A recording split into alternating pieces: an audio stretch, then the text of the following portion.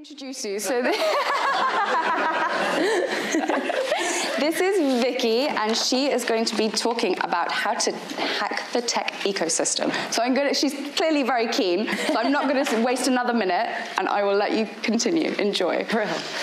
Oh, does this work?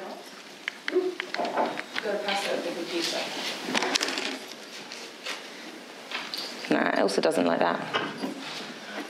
We might not be starting.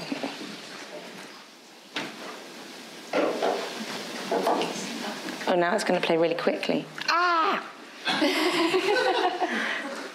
I'll just do it. I'll hack it. Okay, great. That's my face, really big, on a screen. So, yes, I am Vicky Hunter. I have worked in tech ecosystems for about seven or 8 years now.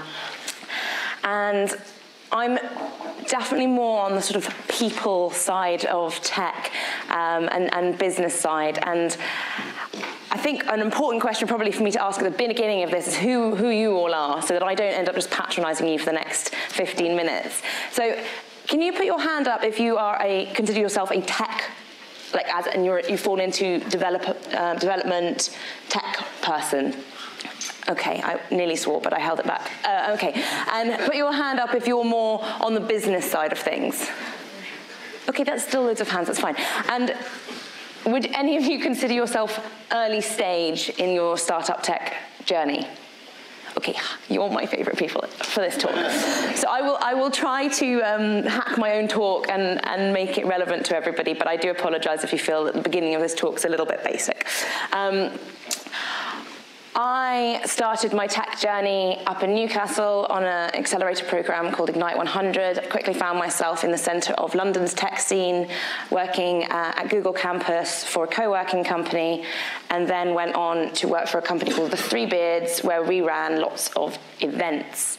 And that's where I really found my stride, is in bringing people together. So bringing the techies, the entrepreneurs, everyone in between, and helping them to get together and make things happen.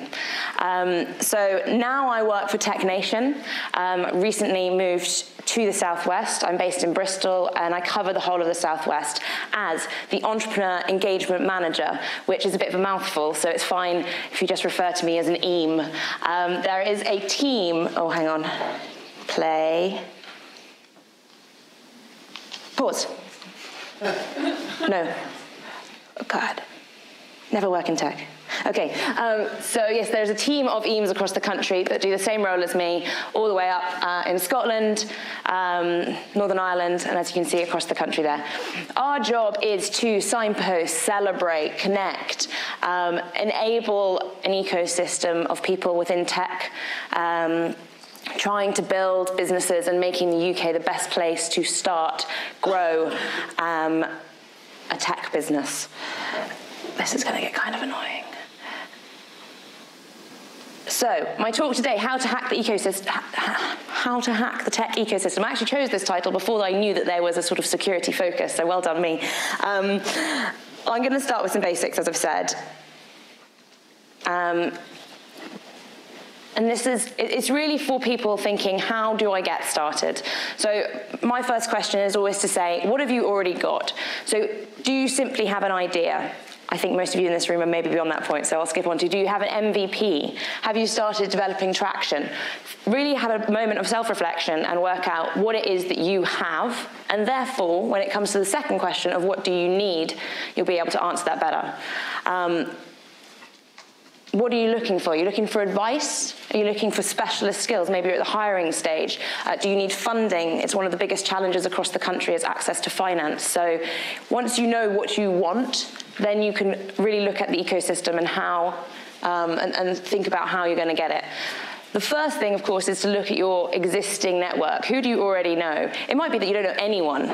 And that's also fine. That is what the community is all about, trying to keep doors open, be very accessible. But most people will probably know somebody who knows somebody, and it's really important that you start talking about what it is that you're doing, what it is that you're looking for, and reach out to those people.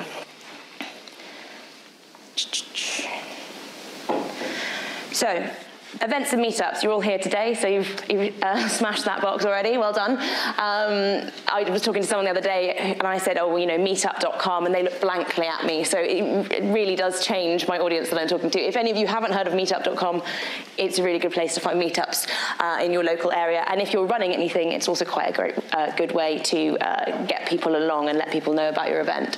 Online communities, this could be anything from Facebook groups. There's lots of startup groups on Facebook.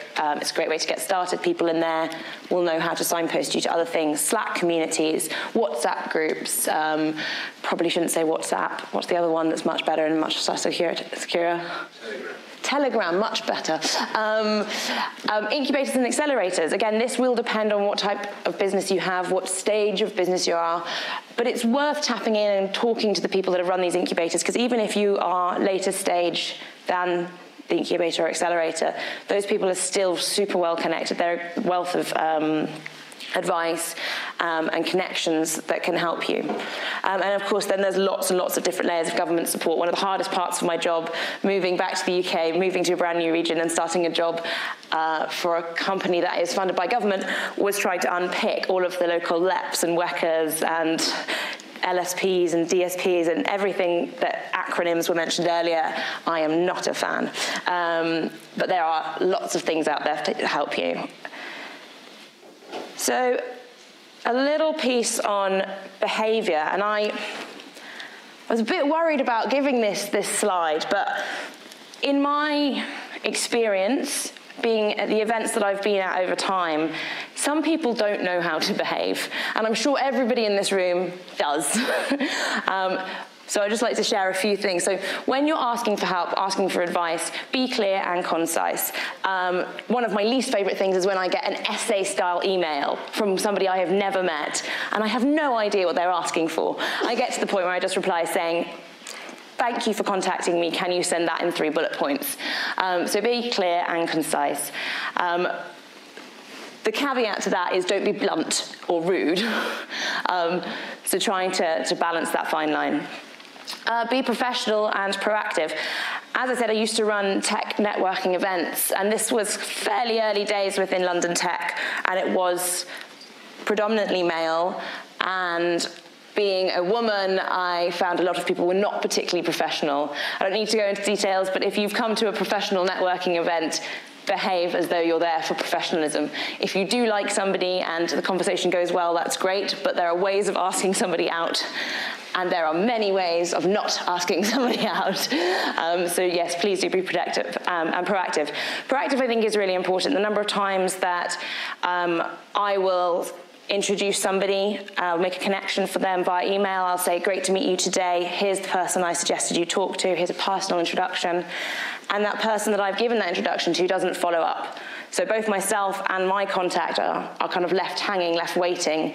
And it feels like, oh, I'm not going to help that person in the future if they don't even follow up to say thank you. They don't follow up to say, I've looked into this person and thank you, but actually I don't think they're relevant, or actually I've already got a connection to them. Just being proactive and saying, thanks very much for introductions, I'm going to follow those up. And then if you do have a great response from a connection that's been made, just saying thank you to it. You can see at the bottom here a little tweet that somebody sent me. Great to meet you today. Thanks for your generosity and intros. That took 20 seconds for her to write, but made my day because I felt like I'd done something worthwhile. Be self-aware and say thank you. Well, that's exactly that point. So when you're asking for help, realize that other people, I'm sure a lot of you people are these people in the room. Your time is fairly limited, you're very busy, and when you help somebody and they say thank you for your time and they appreciate that, it really does make a difference.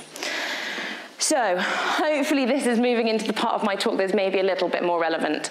As I've said, I work for Tech Nation now. Who in this room has heard of Tech Nation? Okay, a smattering of people. Who feels like they know what we do? Fewer of those people, good. Okay, so Tech Nation, quick background, was originally Tech City, that's very London focused, then there was Tech North, and then last year those two were kind of pulled under a much more umbrella brand, Tech Nation, which is actually the name of our report and has been the name of our report long before we as a company were called Tech Nation.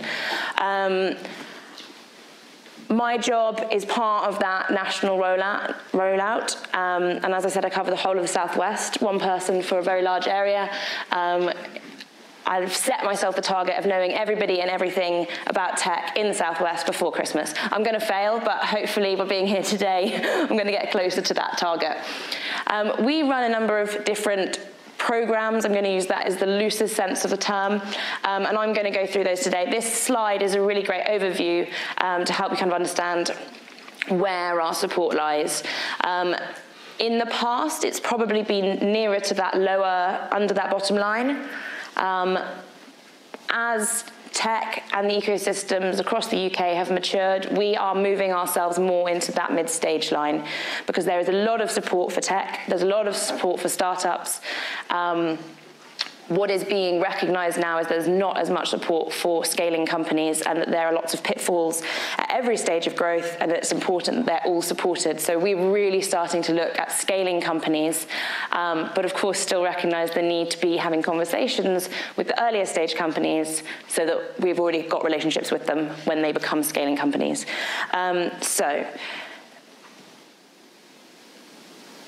Maybe I should try and do this at the speed that the computer wants me to. No, I can't.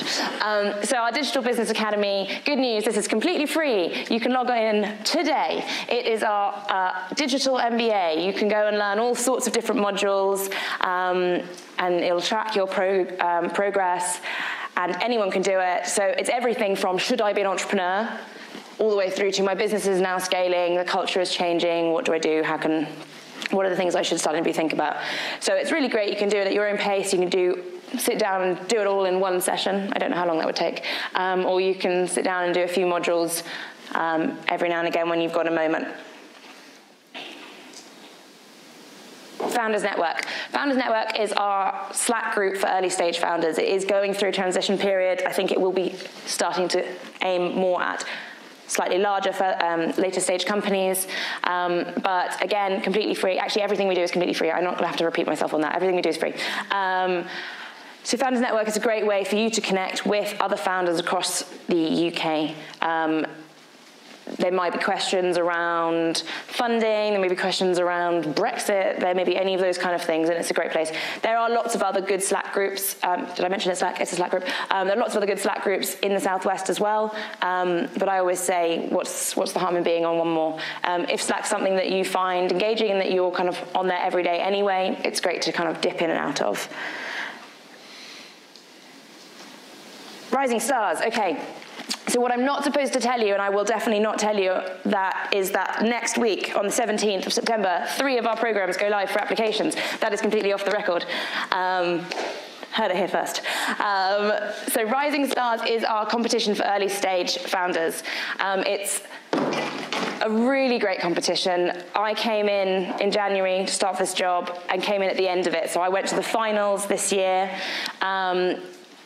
which was in London. It's very sort of razzmatazz, lots of lights and a very full audience, mixture of investors, people from the entire ecosystem, and I should start from the beginning. So only three companies will go through from the Southwest.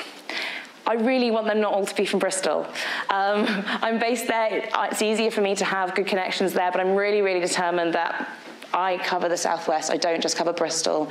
If I can have one from Cornwall, one from Devon, one from, each, there's too many counties. There's more than 3. But it would be really great to see a nice spread. Obviously, there's not a limit on how many people can apply, but there will be only 3 applications going through to the to the semi-finals. Semi-finals happen in Manchester. It is a morning of pitching, pitch training, improving your pitch, and then pitching to judges and in front of your peers. So it's closed pitch semi-finals. Then, as I said, the finals themselves is an open event. Really, we specifically invite a lot of investors, important people within the tech ecosystem, and 20 of the companies will be going through to the final, and there are 10 winners. So it's not too ruthless, it's not too cutthroat. This year we had 2 Southwest winners, and one of those have gone on to one of our mid-stage programs. So, and their feedback was that being involved in Rising Star gave them a lot of exposure. It gave them kind of the credentials that investors felt more confident in investing in them because they had been won. So they had won. There's also a bunch of kind of money towards conference tickets and free consulting and things as well as the prize. But I think really what it is it puts you in the spotlight if you're a winner of that. So yes, this one is going live next week, but you didn't hear it from me.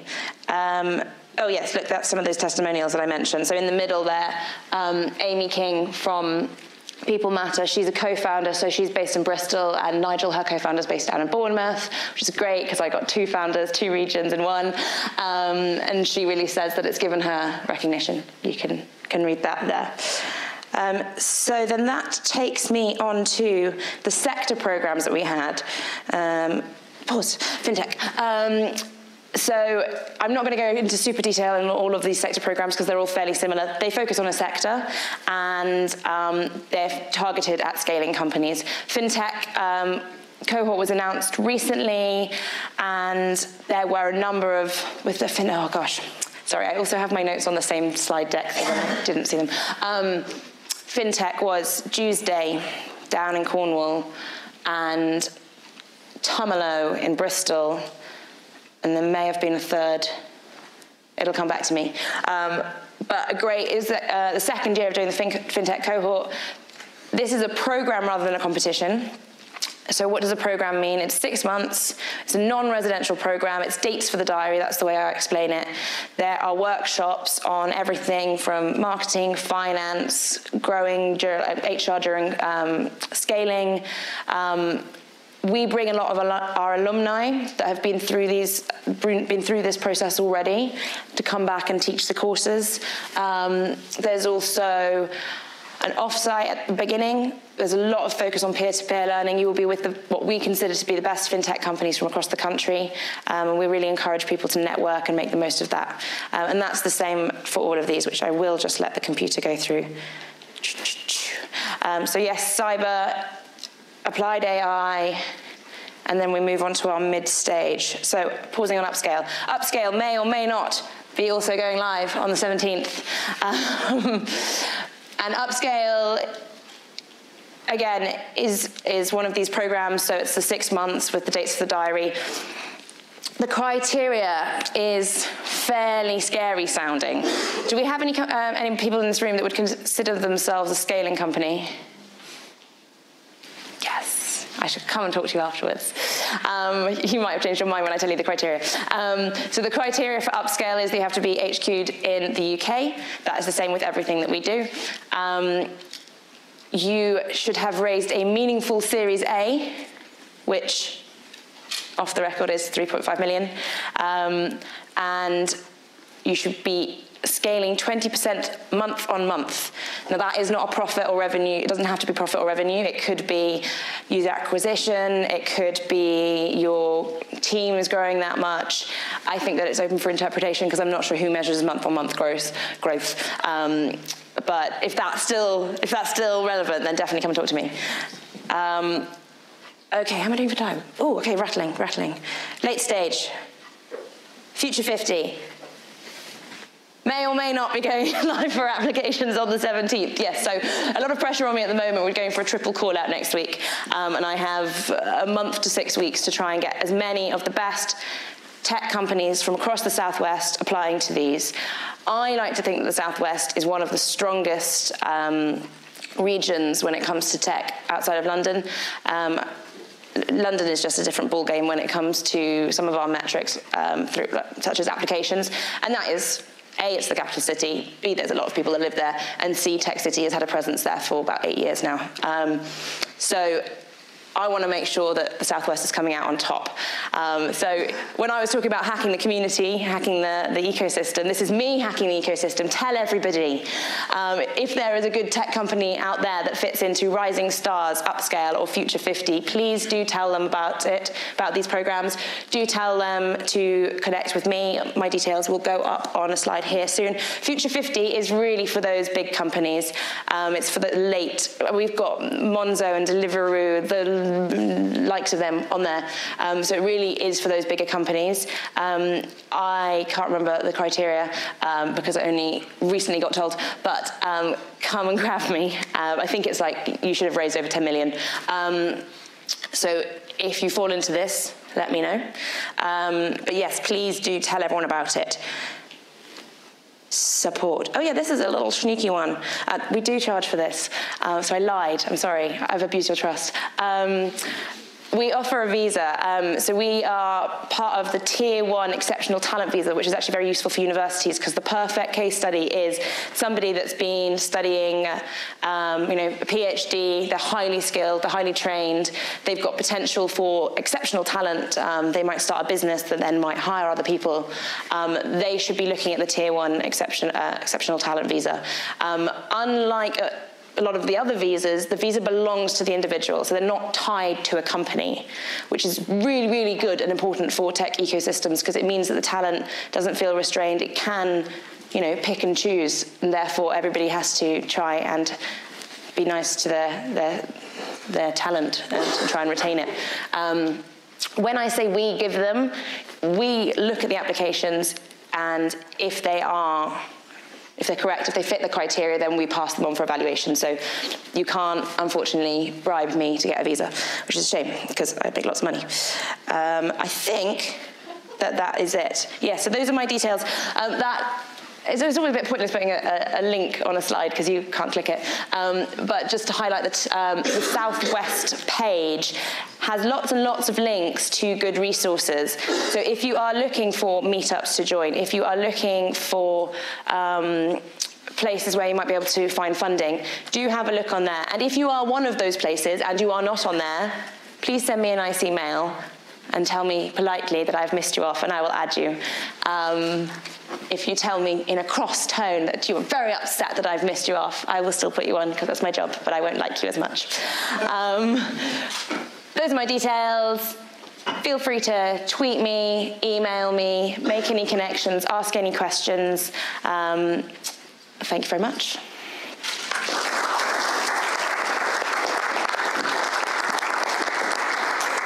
Have we got any questions? We do. We do. Yeah. What sectors do you see the most growth for, especially in Southwest? Well, growth is a hard question because I've only been in the job since January. But I think our sector programs are based on what the government has deemed important and where they've seen growth and strengths across the UK. So fintech is a very, London, the UK is the strongest fintech place in the world. And we're seeing more and more of that spread out regionally as well, which is great.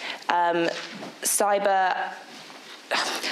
So the kind of metric that I can use to support this is how many successful applications have we had on the cohorts that have rolled out since I've been here. We've consistently, the Southwest has consistently been, outside of London, top 1 or 2. Is that right? I'm going to put a little asterisk of, check with me later, but I'm pretty sure, because I'm fairly competitive. Manchester... we're neck and neck with Manchester. Sorry, I should say the northwest. But yeah, we deliver. We're strong. We've got a bit of everything. Some of the conversations that I have in roundtables and things that events that I go to, is that the Southwest has a little bit of an identity crisis, or at least maybe Bristol, Exeter, in saying we are the best at, and then naming one thing. It's just that we're actually quite good at most things. I don't think that we're a jack of all trades. I think we're sort of really good at everything. So yeah, growth is a hard one for me to answer, but I think that there's a lot of promise here, and I think it'll be very interesting to see over the next 5 years which of those sector programs that we offer on a nationwide, which ones we really start excelling at.